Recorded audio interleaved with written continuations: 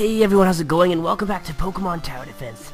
This time we are going to be battling it out with Moltres in order to obtain her child and use it for the purposes of battle. How you doing? I'm doing alright. So yeah, the previous two were on the easy side because the flying and the ice and electric types cancel each other out. So we're actually able to obtain our stab bonus and actually do damage with our regular abilities, without having to like teach any weird abilities to the Pokemon. So that was really lucky, or not really lucky, but that's what made those ones interesting, at least, or easier at least. But for Moltres, there's not much else for you. Can't really attack with fire. That's not really gonna work. That's not gonna get you very far against Moltres. So what I've actually done is I've actually taught each of these guys something quite interesting. I haven't been able to get my hands on a shiny Magmar or Ponyta because I have the blue version, and because I just haven't found a Ponyta. It's been elusive. Shiny Rapidash rather. Where is Ninetales? It's white. It's hard to, yeah. Okay, so I'm just gonna quickly go over what I have everyone taught. These guys can actually learn rock moves, and rock is 4 times effective against Moltres. The mouse is being weird, I can't click. So rock tomb and rock slide.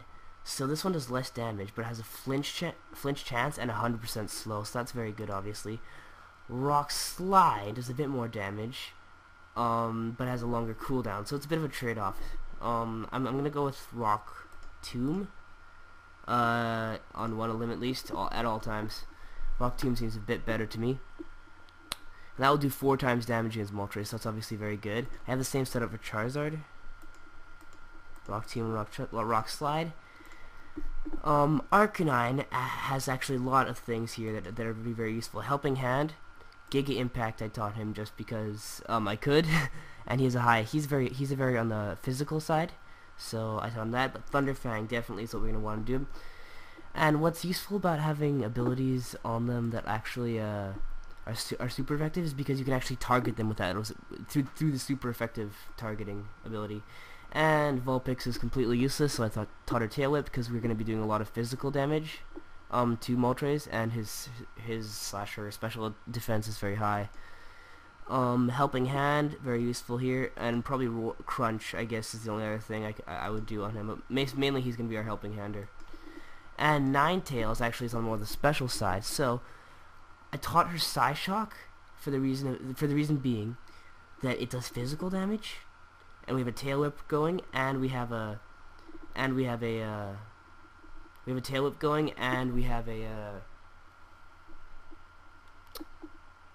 and because it'll attack all enemies in its path, meaning that we don't have to do any special targeting. It's gonna hit him, so that's very useful in this kind of situation. So yeah, that took a bit too long, but whatever. Route 23, entrance to Victory Road. I managed to get through. The entrance should be nearby. Victory Road, the last challenge for trainers before the Elite Four and the home of Moltres. Moltres, I'm here to capture you. Moltres says you're sending a message. Goodbye for now. Moltres said he would fight me now. Haha. That always gets me, dude. I'll take you on, Victory Road. Awesome. Okay. So first we're gonna want to get a Tail Whip up there. Second thing we're gonna want to do is probably get Charizard. Maybe do Rock Tomb for the slow chance, definitely. I'm gonna get this guy up here for the Thunder Fang. Get him useful. Let's try to get Helping Hand going eventually, but first we're gonna want to place these guys here. Oh, the Helping Hand went too soon. Psyshock. Okay. So wait, let's get. Oh, here's Moltres. Okay. Let's get him to target super effective, please. Okay, good. That affected Moltres. That's very good. So now I guess we'll just stick him on extra sensory for the meantime.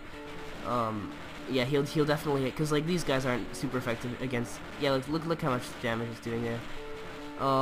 Super effective, please. Not least health. Super effective. It doesn't really matter what she's on. You would definitely have to be on super effective. And do we have you on Rock Tomb? Okay, yeah, Rock Tomb's bit. Look how much damage Moltres has already taken. My God, dude, this is ridiculous. give us another helping hand, please. Thanks, dude. Where are you, Growlithe? Crunch, maybe? I don't know, it doesn't matter what you target. Look at that, on the first round, dude. On the first wave. Well, actually, no, he's very slow, so it's not on the first wave, technically. It's about... But yeah, we're doing so much damage, it's kind of ridiculous, this Moltres. I may have overthought it. To be honest, I thought I was just... Because this seemed like it was going to be the hardest one. I may have overthought this, though, guys.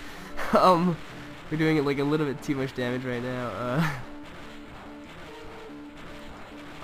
Let's get the defense lowering from Vulpix now. For a bit here.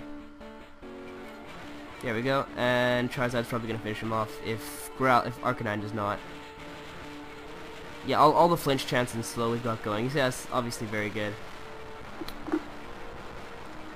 Obviously very good. So thanks guys for watching. We now have within our grasp the power of the 3 legendary birds. Next time we are going, well, next time in this series, next time we're going to be taking on the Elite Four and then facing the champion. So be sure to stay tuned for that. I have no idea what to expect. I have no idea if it's going to be anything like the original games or whatsoever. It's going to be awesome. I'm gonna try to maybe formulate a special party for it. Like I was thinking to formulate like the most meta party from first gen. So like Gengar, Starmie, Snorlax. Oh, I don't have a shiny Snorlax, so that might take a while. Aerodactyl, those kind of things. But no, we're gonna want to use the 3 legendary birds, right? You want to see the legendary birds in action? They look so cool. Like they're like Zapdos is like twice the size of like Charizard sitting on this little like square. It's hilarious. But yeah, thanks guys for watching. Be sure to stay tuned for more Pokemon Tower Defense in the future. Just while this level finishes up. Turn this on for the end. All these fire moves. Rock moves here in this place. Lightning moves, yeah, like in this place. I found this baby Moltres. That was good training. Intense. Awesome. Elite Four is obviously already unlocked. Come on, give me that baby Moltres. Give me that baby Moltres. Yeah, give me that baby. Oh, I want to see you, baby. Come on, baby. Ooh, baby Moltres. Awesome. That's awesome. Giga Impact. Ooh, cool. Oh. Thank you guys for watching once again. Oh, I hit the table. And be sure to stay tuned for more Pokemon Tower Defense coming right at you. Later.